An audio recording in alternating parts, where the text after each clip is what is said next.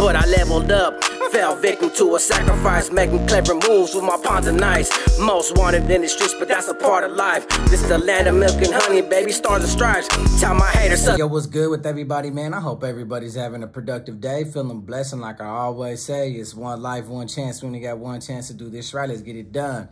So with that being said, man, crazy little quote or comment somebody left. And you know me, I like to respond to certain comments when I feel like they can build a great subject. It allows me to step into a content and comfort zone where, you know, I love to debate. I love to express myself. I love to explain myself, but I explain it in a fashion to where it relates a positive message. It creates for good content and it addresses issues when they come back at me. Also, a lot of stuff's been coming up about that El Mago situation. And that was crazy stuff. I'm getting thrown hella extra stuff. And I'm like, man, I just did an article off Borderline Beat and got another article from Los Angeles Times and got another article from a podcaster. Put it all together. I made my own version of the video since a lot of YouTubers are already doing it. And now more information is coming that's like, bro, everything's different. But I'm going to release it to you guys just to release it to you guys. So I'll get to that a little later. So with that being said, hit that subscribe button, hit that like, always leave a comment. Let me know what you guys think in the comment section. Check the links in the description for my Apple and Spotify music. Go ahead and run my streams up. And you can check out my playlist section on my YouTube channel and check out my music right there. Thank you guys for you guys' time. Most importantly, thank you guys for you guys' support. Now, this is in regards to the video I did yesterday, which got a lot of love, like 30,000 views. I didn't think I was going to get that many views on a particular subject that I have no knowledge of. But it was about the Nortenos and Surenos in Pelican Bay. This ain't a follow-up on new details. I'm going to leave that for somebody else. But this is what he said. He goes, sounds like you calling for a reaction from the faction you claim to have no stake in. Even though you say you're not biased, of course, a part of you is still rooting for your old home team. Just keep it a buck, guy. For sure, my guy. I will keep it a buck. I will keep it all the way 100. Now, mind you, I came across that Pelican Bay information because I don't really look for it. You know, if a subscriber gets at me, a source gets at me, and they contact me my email or Instagram or Facebook or wherever they do and say, hey, man, I got some information, you know, maybe you could do a video on it, you know, bring it to light, I will do so. But it's not like I sit here at my desk and go out my way to look for it. Most of the time, I'm just looking for cool subjects that I want to talk about, that I want to become familiar with, that I want to educate myself. All this process of this YouTube channel, to me, is me becoming self-educated because I'm not going to school. So, you know, YouTube has a substantial amount of information. Newspapers and reporters have a substantial amount of information. Other podcasters teach me information. So to me, this is a growth experience. This is an educational experience, an education that I didn't get to get because I was still stuck on my prison mentality in jail. So the prison guard was the one that was the first revealed this information. You know, he has a part 1, part 2, and part 3.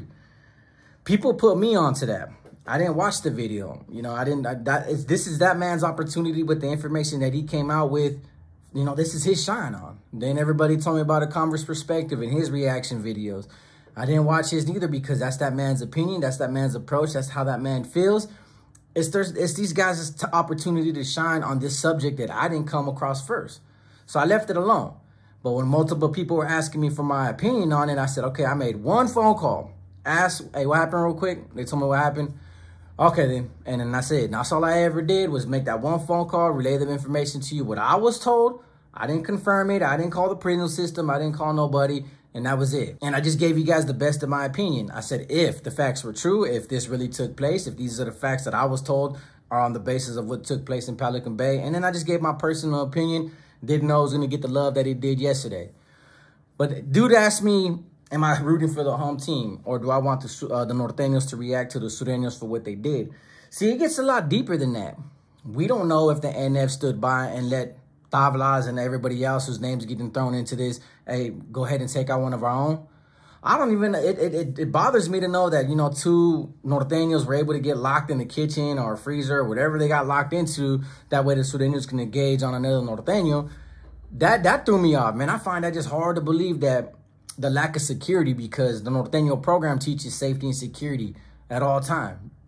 You know, being alert and aware of potential and immediate threats. So how they managed to do that, I don't know. That's why the story was hard to believe. I just gave you the information. Then a lot of people were like, oh, it's because he was a black Norteño. The Mexican Mafia don't want the NF recruiting blacks. They want to keep it all raza. So much stuff comes up about this subject that it makes it even harder and harder.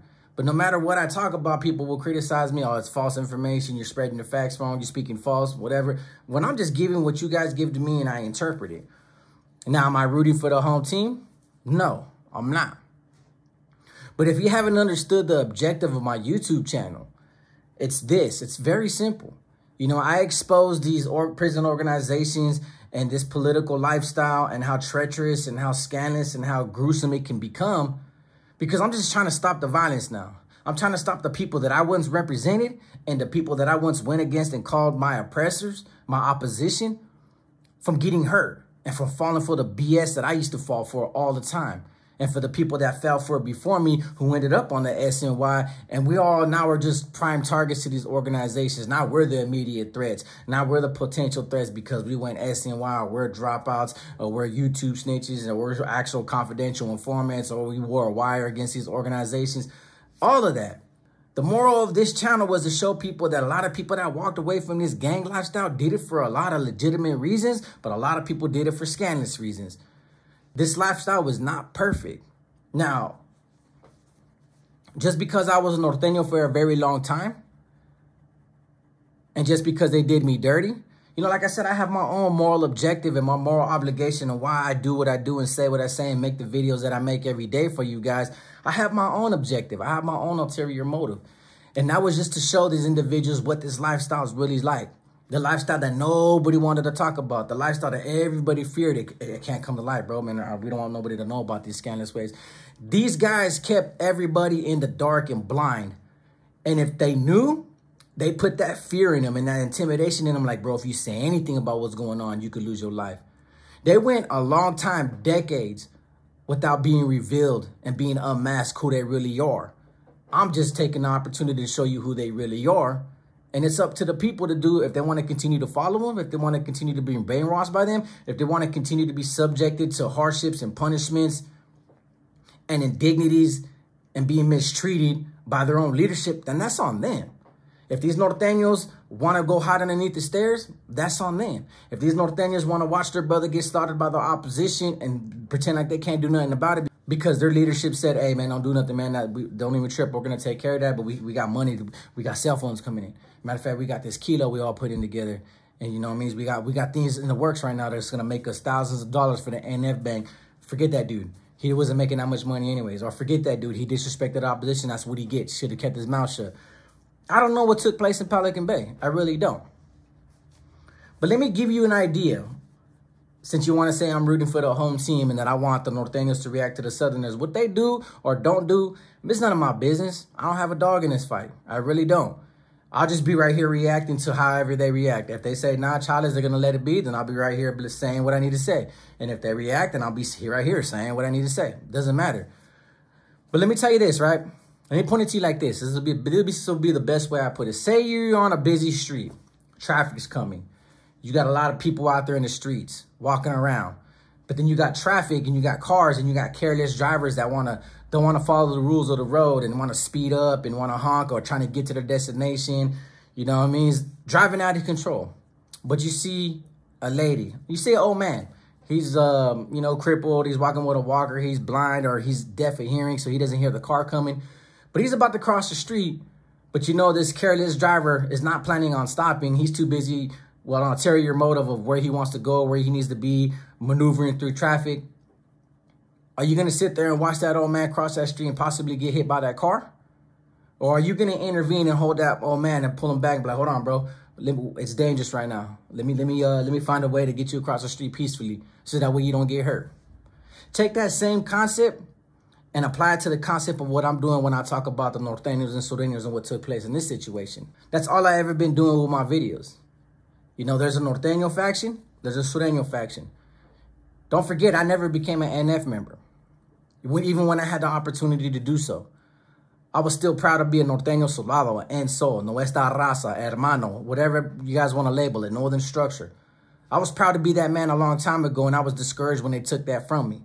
And that discouragement became resentment. That resentment became revenge and retaliation. Now I'm just on the road to redemption, to clean it all up, to say, you know what, I'm glad I got away when I could and when I did. But for me to sit here and talk about prison politics and criticize both sides and criticize the manpower who follow these prison organizational leaders, what am I doing? What am I really doing? What I'm trying to do is open everybody's eyes up. It's up to them. I'm just trying to give these individuals an opportunity to think for themselves and become their own entity, or finally stand up and say, you know what, enough is enough. We're tired of being mistreated.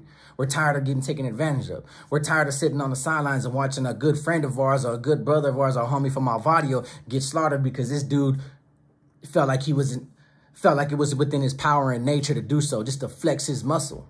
Because that's all it looks like. All these dudes are grumpy old man, powerful political figures with money and connections, and everybody has to listen to them. Prison's starting to look like an adoption agency or a babysitting or a daycare. It's like a bunch of old men taking care of a bunch of kids who are being told to listen and being told what to do. That's how much watered down the prison society and prison political nonsense has gotten, where all I'm trying to do is show these people, hey, man, at some point, bro, take matters into your own hands. At some point, take the initiative to think for yourself. Because what you got now is the NF that came out from the shoes and told everybody, hey, man, there ain't no need for your guys' leadership no longer. We're the ones out here. We're the ones with the last say, so we're the ones that's going to say what goes. You wait for that filter. So now you got a bunch of bystanders and onlookers. They're not even manpower no more. They're not even foot soldiers. Limiting in their potential. See, back then, the NF was in Corcoran Shoe and Pelican Bay. So Nortenos were allowed to become leaders. Nortenos were allowed to dig in and find their potential, their talent, their growth, their wisdom. Nortenos were allowed to be placed in predicaments where they had to make educated decisions, smart decisions, had to think about the best interests of the people. These NF came out, started recruiting all these underqualified individuals, and left the rest of the individuals with nothing to do. No say-so, no room for opportunity, no room for growth. So they're just standing by, letting everything happen, but they can't react because they're waiting on, NF protocol. They're waiting on the writings and the wordings of the NF to situate the situation. Well, what happens when all these NF get snatched up and they're gone, or they get blasted off the yard, or they go back to Corcoran Shoe? You got a bunch of underqualified individuals with no level of education because they weren't being taught nothing, because they got reduced to just being mere standbyers and onlookers and followers. You're going to leave them in an ugly predicament where they're going to get taken advantage of by a population that's already educated, that already knows the business, that already knows what they got to do. Because I did hear a conversation that was taking place in one of the prison yards that the Sureno factions watch my videos. And they go out and they talk amongst each other like, hey, man, what he's saying is facts. What he's saying is true, man. He's right about these fools. You know what I mean? If they start a revolt and revolution or a mutiny and go against their own manpower and their own leadership, that's on them. At least they finally stood up to political powers and finally showed who they really are. Because think about it. Every facility has all these prison organizations. NF for Mexican Mafia. There's like 1 or 2 or 3. But Surenos and Nortenos are deep as hell. If they really wanted to, who's responsible for these organizations being as big as they are? It's the blood, sweat, and tears of the manpower. If they wanted to get rid of these 2 Mexican Mafia members of the yard, send them to the hole, the rest of the yard belongs to them. They can go back to their old ways, their old routines, even if it's slaughtering each other. I understand the concept of law and order and leadership and governance. They can do it with themselves if they wanted to. But even if it doesn't come to that, even if it's just a wake-up call when they finally just resist and say, you know what, we're going to take out our leadership and we're going to just teach them a lesson and try to humble them. Maybe that's what these guys need, is a humbling experience. You know, the Debo situation, the Debo of your neighborhood. He's going to bully everybody he wants to. Finally, somebody just beats him up and puts him in his place, and he comes back a little bit more humble. That's part of what these individuals need, a reality check, a rude awakening, that everybody that works for them made them as big as they are. They didn't even remember that. But I'm not going to sit here and root for one side because that used to be my past. No, my past, but just because that was my past, they did me dirty and I did them dirty. Plain and simple. There is no retribution. There is no reconciliation for that. So I don't need to be sympathetic and I don't need to take their side. But as a good leader and with a powerful voice that I've been able to develop with this YouTube channel, I'm not going to sit here and watch a lot of these individuals get slaughtered and get bullied and get oppressed and suffer any more indignities if I can make a difference. And I'm hope my videos and my information that gets provided to me and I do it publicly for everybody to listen to is because I know my videos are being watched in these prison yards. I know the streets are watching my YouTube videos. Half of it don't like me. Half of them want to gun me down. And the other half is like, you know what? I agree, bro. Totally get it, bro. I ain't finna throw my life away for these guys. For what? You know, my YouTube channel and a lot of my audience members that say that I have that powerful voice, I have the opportunity to use it. Why wouldn't I use it? Why would I sit here on YouTube and just instigate a war between North and South amongst the brown culture so everybody else can just watch and observe and laugh like, look at these fools. They don't know how to act. Look at these fools. After 50, 60, 70 years, they're still slaughtering each other over nothing, over 50 papers, over yards, over pull-up bars, over prison power. Do you realize that all this prison power that these guys glorify, that these guys thrive off of so bad, it's just another form of oppression and being isolated in a penal system? They limit themselves because that's all they think about is taking over this yard, bringing in this drugs, grabbing this cell phone, yada, yada, yada, yada. All these organizations started off under the concept of protecting and defending the people, but that concept was abandoned a long time ago. So if I could do my best to try to reinstill that protection and defending the people and stop these guys from going to war, stop these individuals from looking up to this improper leadership, then why shouldn't I do so? That's always been the basis of my channel. I'm not rooting for one side. I don't even want to see them go to war. But if it happens, it happens. And I'm just going to be right here reacting like everybody else does. So I hope I answered your question to the best of my ability, man. Thank you for asking me that kind of question. I really do appreciate these kind of questions and these kind of comments that allow me to grow and allow me to express myself more in depth. So with that being said, like I always say, it's one life, one chance. We only got one chance to do this right. Let's get it done. Peace.